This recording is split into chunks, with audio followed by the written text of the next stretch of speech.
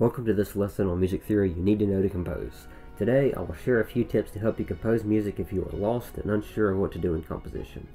These are all music theory concepts that can serve as guidelines and give you some inspiration, but by no means are you forced to do any of these things. Here are 8 music theory tips for improving your composition. The first topic you must learn is how to create chords from letters and chord qualities. For example, if I tell you to notate a D major chord, you should be able to write every note of the chord out on the staff. The 4 common chord qualities are major, minor, diminished, and augmented. You need to learn how to spell any chord given its pitch letter and chord quality. You also need to become comfortable with writing and reading chords in different inversions. This is when we change the order of the notes in the chord. So for our example of D major, spelling it as D F sharp A would be root position, F sharp A D would be first inversion, and A, D, F sharp would be second inversion. The order of the top pitches doesn't matter, only the bass note determines the inversion. When the root of the chord is in the bass, the chord is in the root position. When the third of the chord is in the bass, the chord is in first inversion. When the fifth of the chord is in the bass, the chord is in second inversion. As far as where I got the numbers from, like root, third, and fifth, that is the distance or interval between the root of the chord, which would be D in this example, and the other pitches. So you simply count the distance and letters between them. So the third F sharp would be 3 notes higher than D, and the fifth A would be 5 notes higher than D. The next thing you need to understand is diatonicism. You need to become comfortable writing out the scales and chords that are available to you diatonically in any key. Start with learning the major scale, as it is the most simple mode, then learn the natural, harmonic, and melodic minor scales. You should also learn the harmonic functions of each chord in your key. For example, learn about how to use the 2 and 4 chords as predominant harmony, and the 5 chord as dominant harmony. You'll also need to learn how to write cadences, or closes to phrases of music.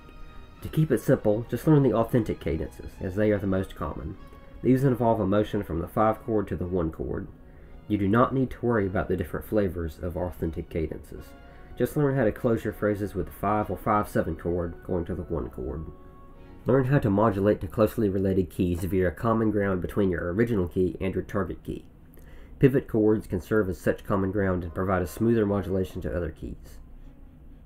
For example, if we're in the key of C major and want to modulate to G major via a pivot chord, we can see that the 6th chord in C major is also present as the 2 chord in G major. To continue with the modulation, we could write a 6 in C major, going to a 5/7 of G major, and then continue on in the key of G major. Using chord names, this example would look like C major, A minor, D dominant 7th, and finally G major. Another way to modulate to keys is by using a common tone modulation.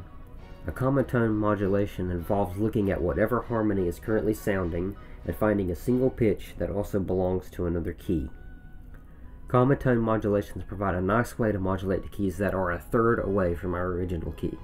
For example, if we're in the key of C major, we can see that the note E belongs in the key of C major, but it also belongs to the E major key, and so we can use that pitch to get us from C major to E major. Now this one is a little tricky. Since diminished 7th chords are entirely symmetrical, with each pitch of the chord being a third away from another, we can see that there are only 3 unique diminished 7th chords. Diminished 7ths are spelled according to the direction in which they resolve, and with every pitch in the diminished 7th being a third away from each other, each pitch of the diminished 7th chord can be seen as the leading tone. Inharmonic modulations open up numerous possibilities, and it's worth getting some practice with resolving diminished 7th chords in different ways by simply respelling some of the pitches. The Neapolitan Sixth is a really simple chord and can provide some interesting sounds to your composition. The Neapolitan Sixth is simply a name for a chord that is formally described with Roman numerals as flat 2/6. That is, for any key, you take the 2 chord, flatten it, make it major, and put it in first inversion. If you do this, you will end up with a chord that is called the Neapolitan Sixth, which is usually considered to be predominant harmony, so it usually goes before a 5 or 5/7 chord. The Neapolitan Sixth is more common in minor keys, but it can be used in major keys just as easily. As the name might imply, augmented 6th chords are chords that contain an interval of an augmented 6th. Augmented 6th chords usually resolve to the 5 chord. To construct an augmented 6th chord, Simply look at the root of your target 5 chord and write a note that is a minor second away from the root resolving up, and another note that is a minor second away from the root resolving down. This works best if your chord spans at least an octave with the root doubled. Now you should have 2 notes.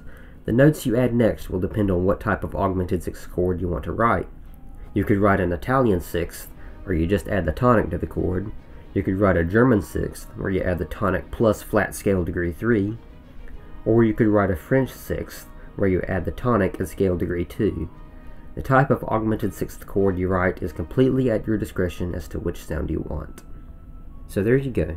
I've given you a few areas of study that will help you construct a palette of sounds and techniques for your composition. You can learn these in whatever order you wish, and you can even skip some of these tips. But I recommend studying most of them, as these topics will help you gain control and confidence over your music composition. If you found this video useful, please consider liking and subscribing. Thank you for watching, and I'll see you in the next video.